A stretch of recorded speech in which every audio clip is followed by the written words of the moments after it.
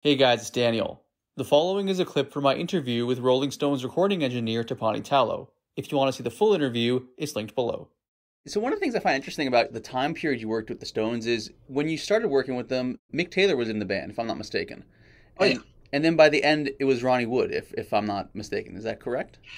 that was a huge week. We were at the airport going to Rotterdam, and Mick Taylor jumps up at the airport and says, "I'm not going." Really? And so we were in Rotterdam, and Ian Stewart started calling out people, and he wanted to get Eric Clapton and all that people, but Jeff Beck was there, Okay. and that would have been dangerous. That would have killed the band. Why do you feel that And way? because he actually immediately took charge of the groove. Hmm. I mean, it did not match Keith and didn't match the drumming of Charlie. I mean, Charlie has this really jazz blues kind of swing to it, Hmm. and Jeff Beck started to have this, and no, that was scary. I mean, it literally was a. And then soon as Ronnie hit the deck, it was like, hey, this is Stones. That's cool.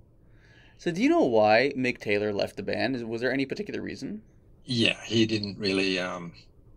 He was not able to communicate with the band. He just played. Hmm. He he was very lonely, and the time I was half a year with him, I don't really spoke once. I asked him maybe once or twice if you would like a coffee or something. He said no, and Really? it was that he was dipping into stuff and being very low. Quite frankly, when I worked with Mick, yeah, he wouldn't even have half a glass of wine. Hmm. I mean, I was struck. I remember having lunch with him in this big country house. That's where we used to do the recordings. We were sitting down, and the lady we always had somebody who was cooking and taking care of the food Okay. around us, and she said, "Have some of the wine," and Mick said, "Nope." So even though he he, was sober from alcohol, he was still struggling with the other stuff? yeah. Hmm. Interesting. Wow. Well, would it be fair to say that was the only reason he left, or was it just he just wanted to do something else? Well, you have to understand. I mean, I saw with the other bands too. If you were not really like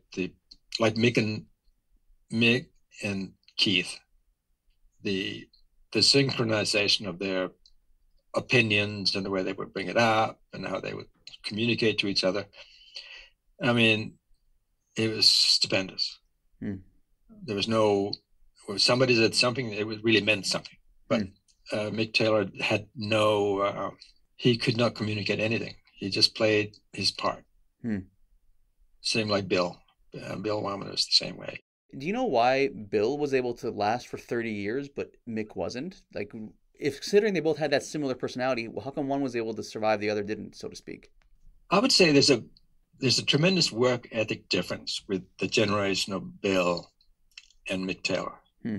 Even Eric Clapton, where they grew up, they grew up in a British working class, really tough working class environment, and that has a that really helps you if you're in the music business. I mean, it really helps you to have strength and focus, and because you knew where you came from, you went through all the obstacles and you got through and all that stuff.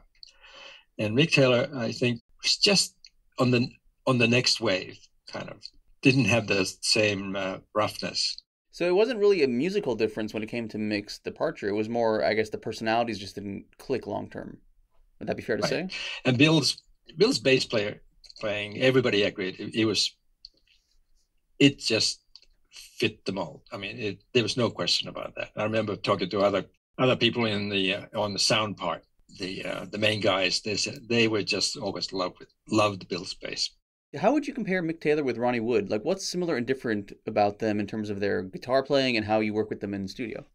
Mick Taylor, I mean, he brought the sky into the band. Huh, that's He cool. was, I mean, he had that unknown quality that it just opened up that poetry side of the Hmm. Stones without interfering in any other way. He didn't interfere with Keith at all. I mean, you just couldn't do it better. But in a Ronnie actually is very much in the groove, Keith's groove, in the sense that they both know how to they make the people move in the audience. I mean, that is, which is well, that's why Ronnie Wood and Keith are great, both of them, and they complement each other. They don't.